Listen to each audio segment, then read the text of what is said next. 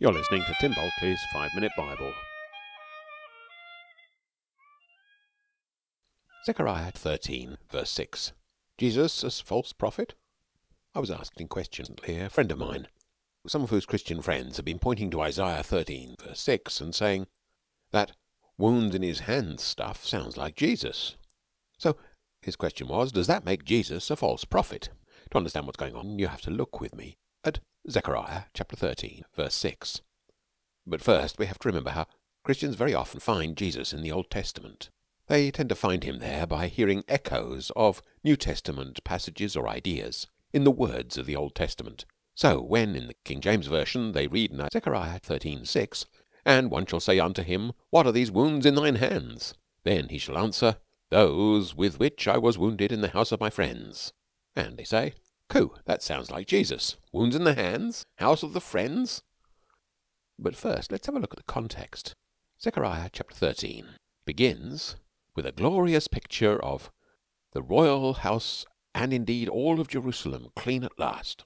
On that day a fountain shall be opened for the house of David and the inhabitants of Jerusalem, to clean them from sin and impurity. It goes on with no more idols or prophets, who apparently in Zechariah 13 are a bad thing. On that day, says the Lord of hosts, I will cut off the names of the idols from the land, so that they shall be remembered no more. And also I will remove from the land the prophets and the unclean spirit. Indeed, Zechariah foresees a grim end for those nasty prophets. Verse 3. And if any prophets appear again, their fathers and mothers who bore them will say to them, You shall not live, for you speak lies in the name of the Lord. And their fathers and their mothers who bore them shall pierce them through when they prophesy. Now I wonder why people aren't pointing to verse 3 and saying that sounds like Jesus. Jesus was pierced on the cross. But let's move on. Verse 4. On that day the prophets will be ashamed, every one, of their visions when they prophesy. They will not put on a hairy mantle in order to deceive, but each of them will say, I'm no prophet, I am the tiller of the soil, for the land has been my possession since my youth. They sound remarkably like Amos in chapter 7, where Amos denies being a prophet, or even a son of a prophet. But let's move on, because in verse 6 we get to the passage where people do find Jesus. And if anyone asks them, What are these wounds on your chest? The answer will be, The wounds I received in the house of my friends. Oh, doesn't quite work, does it, in the RSV? Wounds in my chest doesn't quite sound so much like Jesus. So what's going on? What's going on is that the King James Version has translated not between, but in your hands. Now, the problem here is a preposition. Prepositions are always a problem for translators. They never work the same in two different languages. And here, the preposition that the King James had rendered in thine hands, is rendered by modern translations in the way in which it's more usually rendered into English in the Bible, between. Between your hands, what does that mean? And translators usually guess chest, but some of them guess back. And so it becomes, what are these wounds in your chest, or what are these wounds in your back? And that's where our riddle comes in. Because if you do read the King James and you read wounds in your hands, then you're tempted to think of Jesus, because the words sound similar.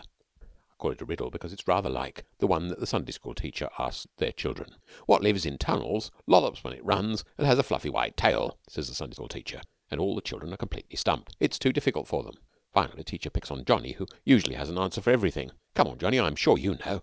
Well, yes, says Johnny. I know the answer's Jesus. I just can't work out why. And that's the position we're in when we read in Zechariah 13:6 about someone with wounds in his hands, which sounds like Jesus.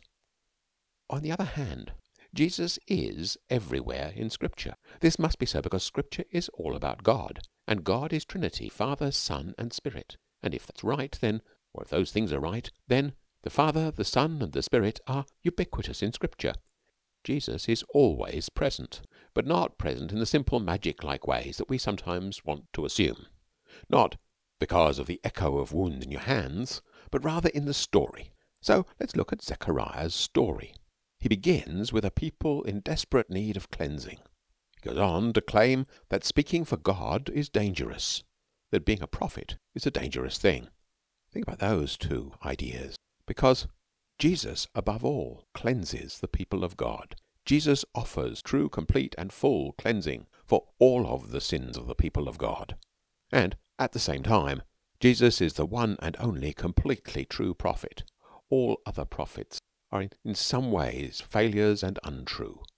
Jesus alone is the complete and true prophet, the one who always declares exactly what God is saying.